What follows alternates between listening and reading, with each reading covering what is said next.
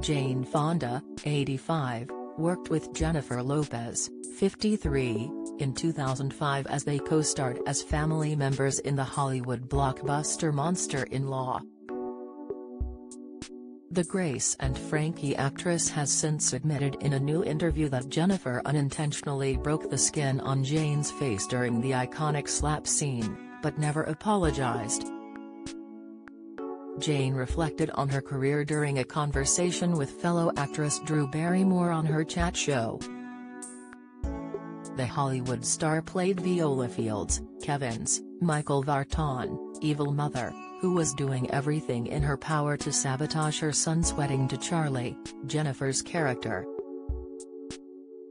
Near the end of the film, Jennifer's character has had enough of Viola's antics on her wedding day and slaps her. Jane told Drew while recalling filming the intense scene, "Well, okay, the thing that comes to mind right away is, we have a slapping scene. I slap her, she slaps me, I slap her. Well, Jennifer, as per Jennifer, she had this enormous diamond ring. And so, when she slapped me one of the times, it cut open across my eye, my eyebrow. You know, she's never apologized."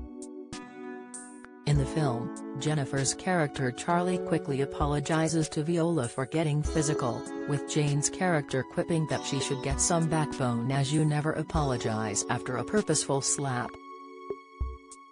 Jennifer rewatched the film herself, sharing the video on her YouTube channel, in which she describes what happened behind the scenes in 2019. She said, "I was so afraid to hit Jane Fonda in the face or hurt her in any way, really. Her character was very much like her, and my character at the time was very much like me. I was so afraid of her and she was so brave and like, just hit me. Don't worry about it, it's going to be fine." In the clip, Jennifer said she noticed Jane had a blood blister on the top of her eye, claiming she did apologize to her co-star after noticing the injury. She explained, "I was like, oh, so sorry." And she was like, "It's fine. It's fine. It was a freaking purple blister that was sticking out and she didn't care. She's such a gangster BH. I just love her." Monster-in-Law marked Jane's return to Hollywood after 15 years, but the film was not a massive hit with critics.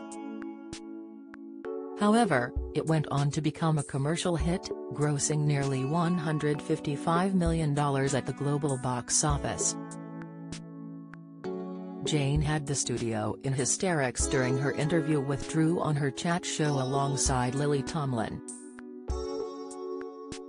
Jane came with gifts, giving Drew a blue vibrator, which the host proceeded to flaunt before her audience. This had the studio in hysterics with Drew putting the sex toy to her ear, pretending it was a phone.